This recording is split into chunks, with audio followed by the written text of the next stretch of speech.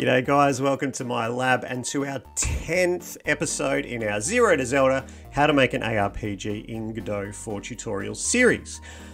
In this lesson, we're going to finish off creating our combat system. So we're going to give our player an attack, we're going to animate those attacks, we're going to change how damage is dealt, a whole bunch of little tweaks around the edges to finish off our combat system. So let's have a look at what your game should look like at the end of this lesson. What should our game look like at the end of today's lesson? I will chase down a magpie and show you. So now we've got some attack animations when I hit the spacebar. So our player doesn't attack the magpie merely by being next to it, which is what was happening. Now we've got to actually physically attack the magpie. So hitting the spacebar, I'll stop now so I can die. You can see our die animation still works. We then queue free. So by the end of this one, we should have a fully functional combat system with an attack, with death, with animations, the whole works. So let's get on into it.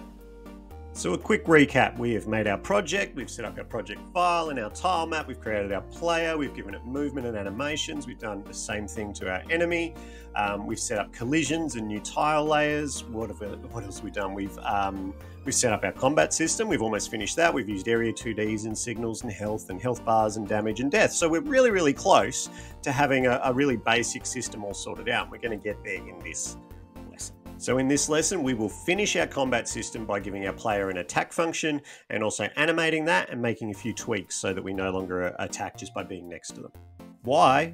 As always, to make our game better and more engaging, but also we need to wrap this up. We can't have our death or our damage happening just from being next to them. That's kind of boring in the long run, right? So we're going to change that. So we've got an attack animation, and in a true Aussie fashion, our little bogan attacks with his thongs. I figure that's a good way of doing it. You're going to need to be able to understand and apply a lot of the things we've already done, right? So our skills today will be working with nodes, working with animations, working with some variables, making some tweaks to our physics process and things like that. So it's all stuff we've actually already done, but we're just refining it, right? And that's the way we're trying to do this. We sort of paint with broad brush strokes in the earlier episodes and we slowly refine that detail over time. So you're getting a really good understanding of the overall picture before getting stuck down in the minutiae of making something really good. So that's our skills for today. You're going to need to understand and apply a lot of the things we've already done. So by the end of this lesson, you will have a completed combat system that can fight, that can kill the magpie or be killed,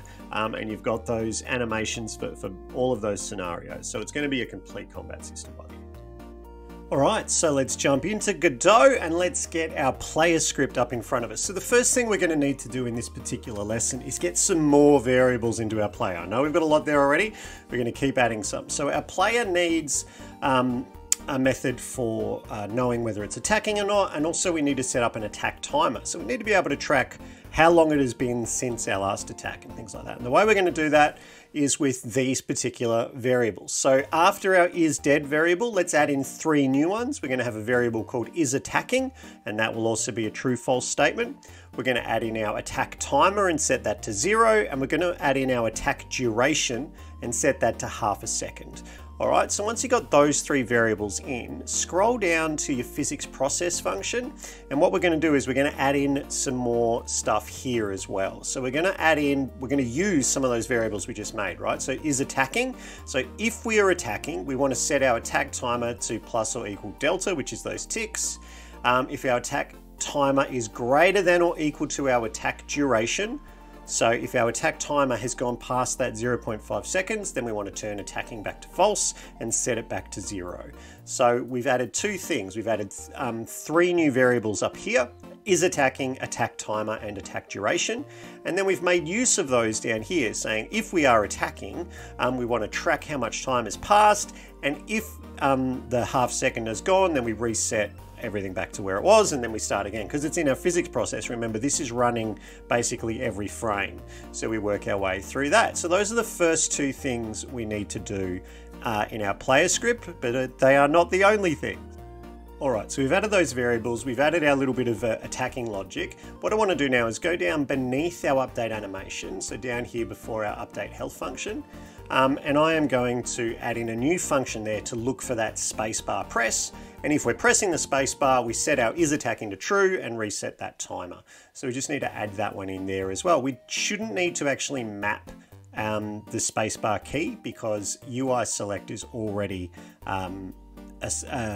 mapped to the spacebar. So we don't need to create a new thing and call it attack and do all that. We can just go if UI select is pressed, right?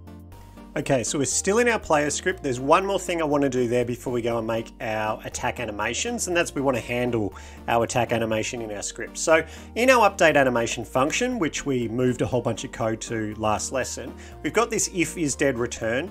Underneath that, we're going to add in some more stuff to handle our player attacking. So we just want to come down underneath our if is dead then return, and we're going to add in this as well. So if is attacking, if our last direction on the Y is less than 0, we want to play our attack up. So that's talking about if we are going into the negative Y, which is going up the screen, remember, so it's opposite to a normal graph. If we're going -1, -2, -3, then we're going to attack up, right? Because that's the way the player will be facing. If we're going to do it the other way, 0, 1, 2, 3, 4, then we want to attack down. And with our X, if we're going towards the right of the screen, that's going to be 1, 2, 3, 4, 5. But then we can flip that if we're going the other way, 0, 1, 2, 3 kind of thing, right? So there's some attack animation things. Next thing we really need to do is work on our Magpie script as well as making our players attack animations. So let's do our attack animations next, then we'll do our player script.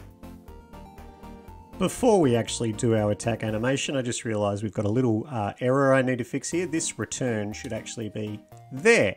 All right, I'll save that. And now it's time to do animation. So hopefully you remember how to do that. You need to go into the animated sprite 2D. You need to create 3 new ones. I'm not going to do it on screen because I think you should know how to do it by now, right? We've done it several times. So set up your attack up, attack down, and attack right. Make sure you use, the correct sprites and all that sort of stuff. Make sure they're not on loop. You don't want these animations to loop. You just want them to play once. And once you got that done, we're going to edit our Magpie script. All right, so get your animations done, jump into your Magpie script, and we will see you in the next little clip. Alright, so our Magpie script does have a lot to get through, and hopefully we get it all done in order and it doesn't get too confusing. So what I want to do first, just like we did with our other player script, we want to add our variables first. And the variables are basically the same. We're going to add a damage timer, we're going to add a damage interval, we're going to add a damage from player timer and a damage from player interval, so it's a little bit different. We're also going to add in our is attacking one as well, which we did before, so make sure you get those ones copied down. After you've got those in, the next thing we want to do is come down to our physics process and add this in at the start. So before that update health, we're going to add this in. If player in range, damage from player timer, so we're counting. If the damage from player timer is greater than the damage from player interval, we take off some health, we print what the Magpie's new health is, and then we reset that timer. So we've got to add that in at the start so that our Magpie takes damage. Keep scrolling down. The next thing we need to do is to add in this if player in range, blah, blah, blah. So this is also some of our damage handling. This is to actually take off some health from our player. So player.health equals or minus 10, right? So we're taking off some health from our player when these criteria are met. So that's the next one. After that, we need to add a little clause here at the start of our update animation. So if is dead or is attacking, return. So we don't want to run our normal animations when we've got these happening. So that's the next bit. Keep on going down. We need to add this line in for our player in range and swooping. So we're going to add in is attacking equals true before the return from this call here. All right, so this is just saying that when this is going on, our Magpie is attacking. Makes sense. We do, however, want to turn it off again. So after that's done, we do the return, then we come back across so we're in line here, and we turn it back to false. All right, where are we up to next? Okay, next thing I would like to do is remove our health equals health take 20 from our on Magpie hitbox entered. So we don't want our player to deal damage just by touching our Magpie anymore. We want it to have to be from hitting them with the thong. So we don't need this anymore. We can just delete it. And after that, I think that's everything we want to do in our Magpie script as well. So let's save what we've done and let's go and have a test. Alright, so let's test it. We should be pretty much there now. We should have our combat all done. So we're just going to test, see if we've missed anything. So we've still got our walking animations are working. Our attacking animations are working. Let's go and pick a fight. Got to be a magpie around here somewhere. There's one. All right, so straight away, yep, that's working perfectly. So there's a timer on now, so we don't just die instantly. And I've got to use my attack to kill the magpie, and the magpie kills me as well. It's all working perfectly. Excellent. So let's have a look at our must make mine. So what must you get done in this lesson to keep up? Well, you're going to have to add the fight function and move the damage control system from the hitbox to the fight animation. To the fight function, and you're going to need to animate that player attack. What you may like to do is start expanding your tile map some more, and remember, when you do that, you need to adjust your camera limits.